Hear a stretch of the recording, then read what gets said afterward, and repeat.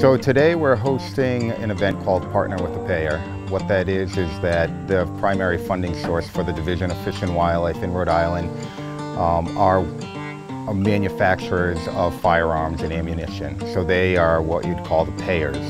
And so we're hosting an event to kind of educate them on what we've utilized the funding for and the sorts of projects and wildlife conservation and management that we do here in Rhode Island.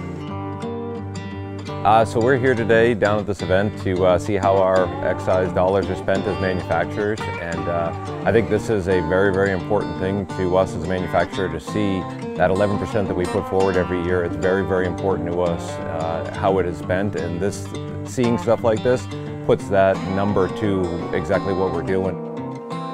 It's really important that we get out here as a manufacturer and be able to see where these tax dollars are going. You know, seeing how these funds from the Wildlife Restoration Fund are used to create opportunities for hunters, shooters, and really anybody in the public who likes enjoying the outdoors is core to all of our brands.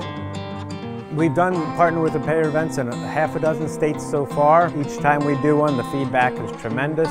And they're not only for the firearms and ammunition excise taxpayers, but they can be expanded to include the archery products as well as the fishing and boating products as well.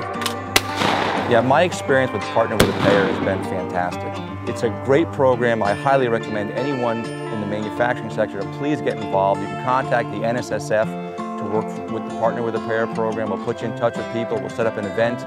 I'm telling you, you won't regret it. It's a great opportunity to get outside and understand where your Pittman Robertson dollars are going.